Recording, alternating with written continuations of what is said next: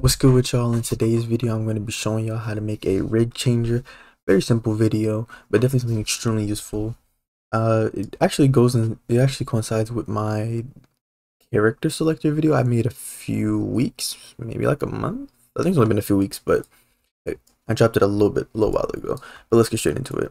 Okay, so of course, first things first, you're gonna need a rig, obviously. So head on over to Avatar. We could do a rig builder, and then I'm gonna go with the Rithro, or however you pronounce that avatar.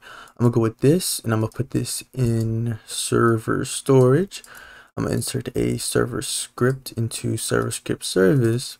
So say you wanted to have it so where whenever a player joins the game, it automatically changes their rig to match this rig, right? So you could call the script rig changer script, right? Then delete print hello world. Then make a variable for the rig. Local rig is equal to game.server storage wait for child rig, right? Then make a function for when a player joins. Game.players.player added connect function in parentheses put PLR, which is short for the player who joined. Then you're gonna of course wait for the character, so player.character added connect function in parentheses put character. And then you're going to want to not create, you're going to want to apply the description to the humanoid, the rig's description to the characters or player's character that just joined, if that makes sense. So first things first, of course, you got to retrieve the description. So local HD, which will just be short for a humanoid description, is equal to rig.humanoid get apply description.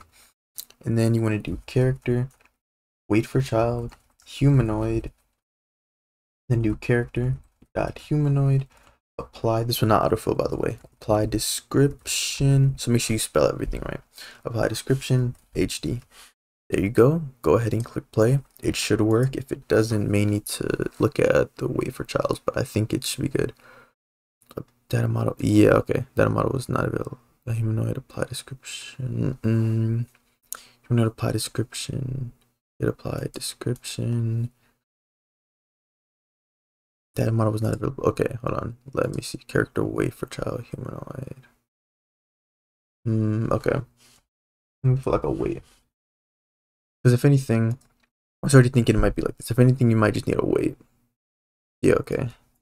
Yeah, there you go. Okay. So you can just have a wait.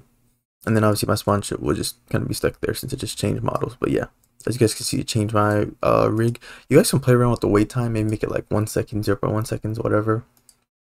And then yeah, and then it changes your rig to whatever you want it to be, and it matches exactly as is. Stuff I honestly have never used this never used this type of avatar before. But anyway, hope this video was helpful. If it was, leave a like and subscribe. Hope this video was helpful, and yeah, thank you guys for watching.